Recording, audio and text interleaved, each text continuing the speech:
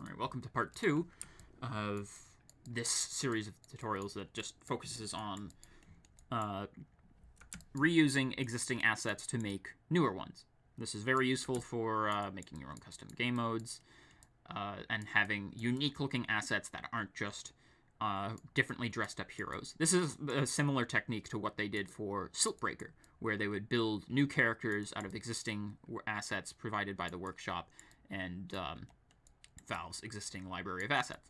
So we've got Bob, our little test subject here. He's a yellow version of Jeremy Kahn, who was just a blue version of Axe with a different head.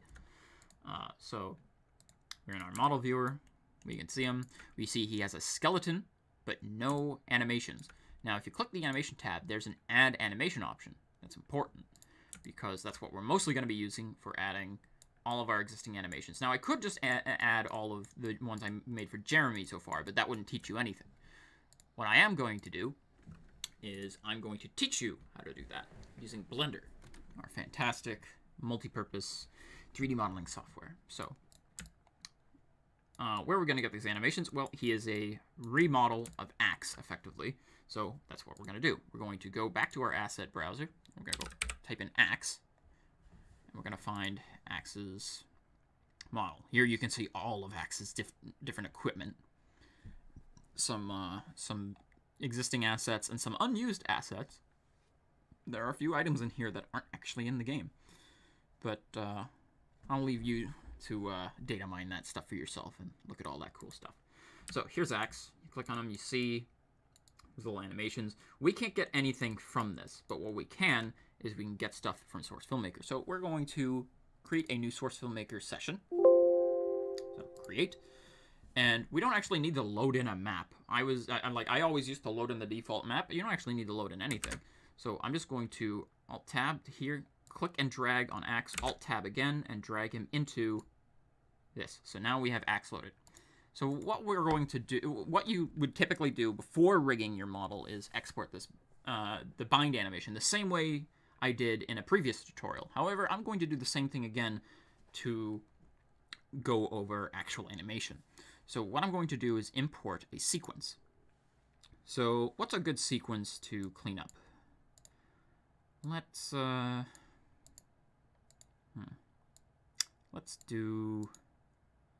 simply do the idle animation. So we're going to import that sequence, and then we're going to go to, and we're going to right-click this little thing here again. We're going to export animation, and we're going to save this to the Jeremy folder, and I'm just going to call this tutorial cycle animation cleanup, because that's what this is all about. Because all of these animations that I've already exported, I have exported from Axe and had to clean them up individually to make sure it is a single cycle that is properly oriented. So save that, and then we can close Source Filmmaker. Go without saving. I'm going to backspace Axe and go back to Bob. Here's Bob. He has no animations. He doesn't even have a bind pose loaded. That's just his default pose. So we're going to go back to Blender. So what we're going to do is we're going to import a source engine. You should have this installed beforehand.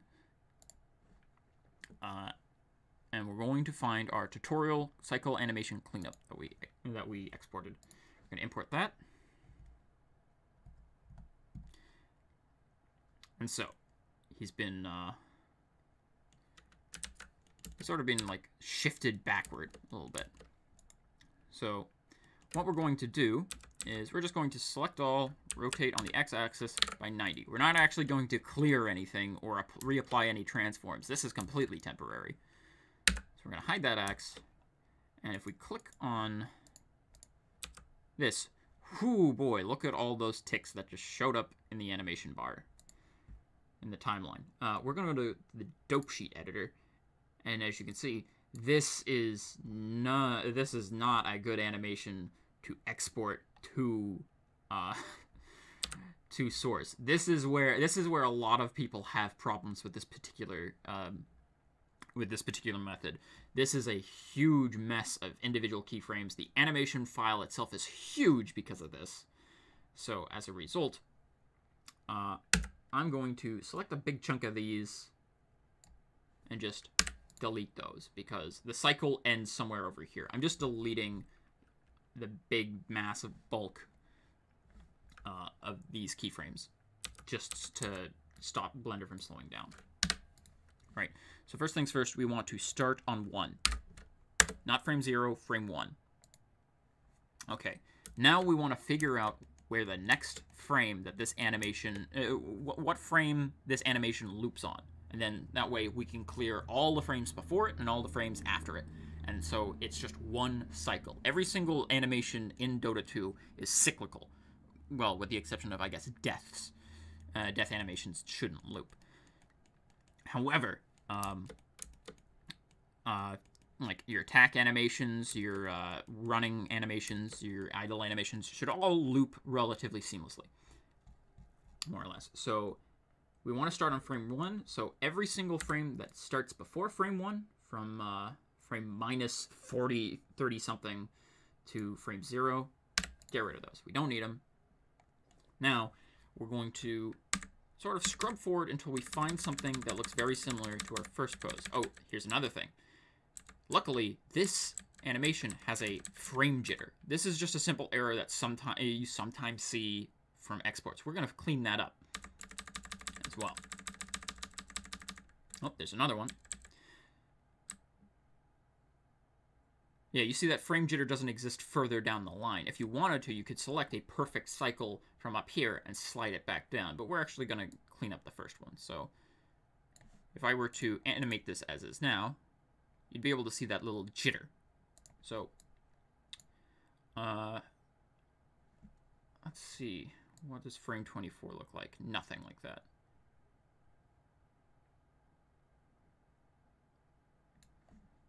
.44 and frame 1. Okay, so I think the loop point is around the 40s. See, this is where a lot of the improvisation comes in. You need to like figure this stuff out on the fly. So 40. Okay, let's set the end to 49 for now and just see what it looks like. Oh, close. That's actually really close. Try 50. You see that little pause there when that hand comes up. I'm using this hand, his right hand right now, to mark where the loop is. Let's try 48. Ooh, I think that's where it is. So, first things first, it's really difficult to see how this loops with this jitter. So I'm going to keep that end frame at 48, and we're going to find those jitters. So let's keep going along here. So this is fine. Right here. This is where there's a big fuck up happening. So we're just going to select these individual bones. It's likely the root. So what I'm going to do is I'm just going to select this root frame, delete it.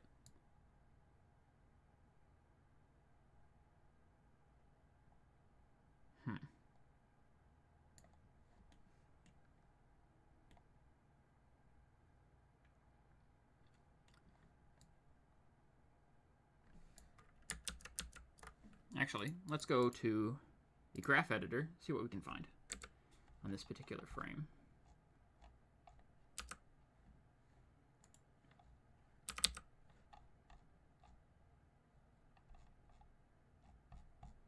So right here,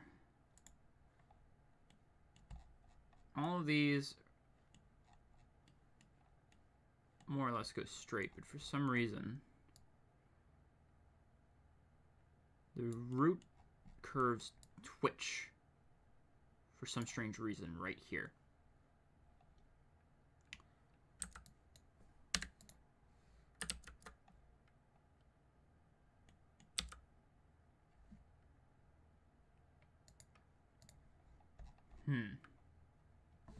All right. So deleting that doesn't seem to work. It felt like it worked beforehand. Well, in any case, we're actually just gonna go with Plan B and just offset this. So instead, the start is now going to be at 48. I'm just going to do a quick little math here. So 48.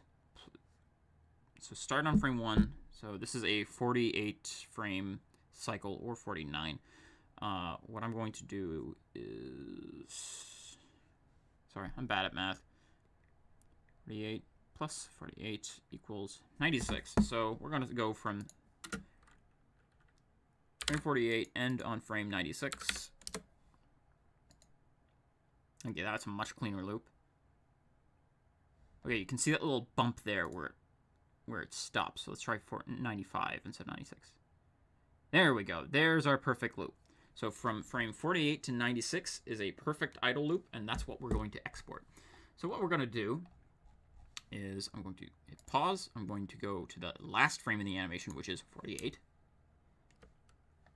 And I'm going to select every frame before it. You can zoom in to make sure you're not selecting the frame itself. Yeah, 47. Delete. Then we're going to go to the last frame in the animation, which is 95. Right here. I select these couple frames that are right after it, delete those, zoom out to get the rest of them. Oh, that's a lot.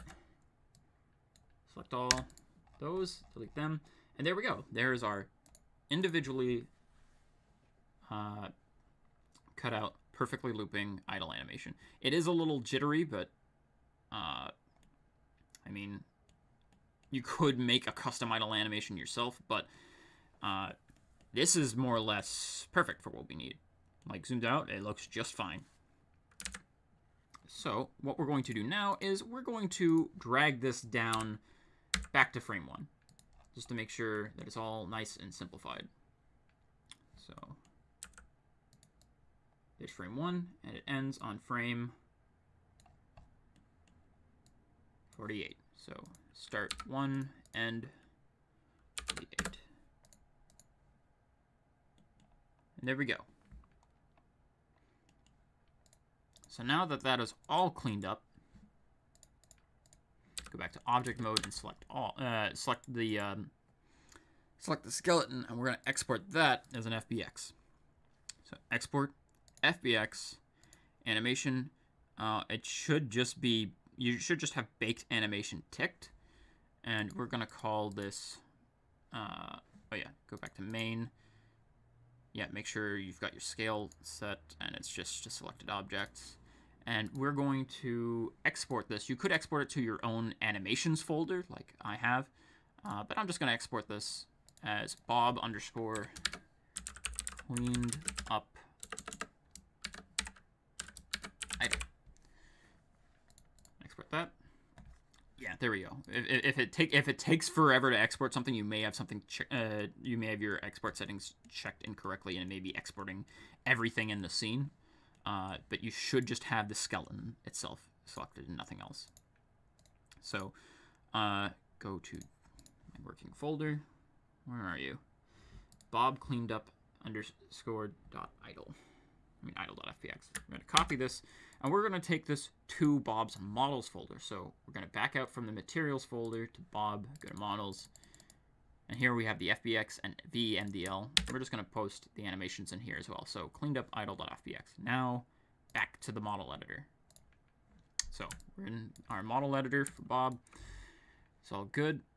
We're going to click animation. We're going to click add animation. Now you see bob.fbx. This is the model file. And then there's Bob cleaned up idle.fbx. This is what we want. We're going to open that. Go to animations, we're going to select that, and there you go. Now here you can choose the end frame. I can see this little jitter at the end of that loop. We're going to change the end frame to 48, so that way it loops a little smoother. There's another option called smooth loop. If you enable that, I think that should try to smooth it out. If I actually change the end frame to 49, that might work. 47. Oh, change the start frame to 1. Change the end frame to 48. Enable smooth loop.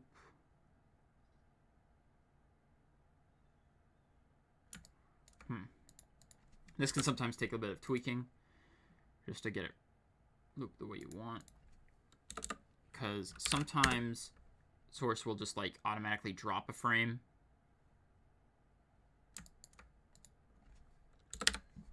Or Blender will automatically drop a frame for animation cycles. I can't quite remember. It's all a little finicky, but like these are various animation settings that you can alter. I don't actually fuss around with those. I just leave them as they are. But yeah, there you go. We have a working animation for Bob now. And then you can export all sorts of different animations and clean them up. So you can export the run cycles, you can export the attack animations. Like just for the sake of showing that, I'm going to copy like stun, run, like the attack animations. So I'm going to copy these and I'm going to paste them into Bob's animations. These are cleaned up Axe animations I did beforehand when working on Jeremy.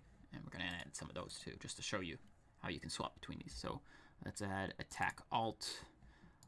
Let's add run. Let that load. Add stun. And add victory. So here we've got his cleaned up idle. We've got the attack. Now he's not really swinging anything. That looks a little weird. So I'm actually going to show you how you can add your axe back in there. So here he is, holding nothing. We're going to go to Tools. We're going to click to Bone Merge Tool. So this allows us to import items from other item sets, other heroes if we wanted to, and add them to this. So there's Jeremy. There's Thal. There's Ooze's models. There's a lot of cool stuff in here. Let's find an axe weapon. So let's go to axe. Let's get something for Bob to wield. Let's give him a battle mallet. There we go. This was an unused item for axe. Probably wasn't added because it was a hammer instead of an axe. But yeah, you know what? Bob gets a battle mallet. So because this is already rigged to Axe's skeleton, which is the skeleton we're using, it's going to work with all of our animations. So I'll go to attack alt. There's him swinging that big old hammer. Now you can alter these the exported animations if you want. I actually did alter this one by making his back arc back a little bit more than the default animation. So there's a little bit more of there's a much huger arc into this swing than there was on Axe's default attack animation.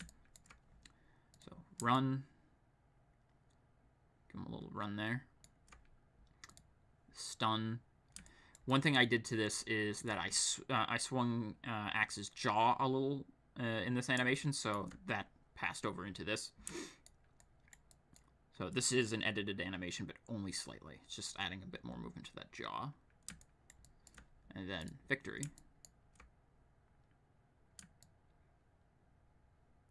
And that's it. That's all there is to it, to importing pre-existing Dota 2 asset animations. And now you can apply these to your own custom heroes that end up reusing, I don't know, like whether it be Juggernauts or Ursa or Storm Spirits animations, whoever you want to import or export. Just, I hope this makes it much easier for people to work on their own custom assets for custom game modes and custom heroes and all that stuff. This was made mostly so other members of the custom hero project team can also do this effectively. So yeah, I hope that has helped. And I hope to see lots of cool custom assets coming out of the modding community in the coming years. So yeah, hope this helps.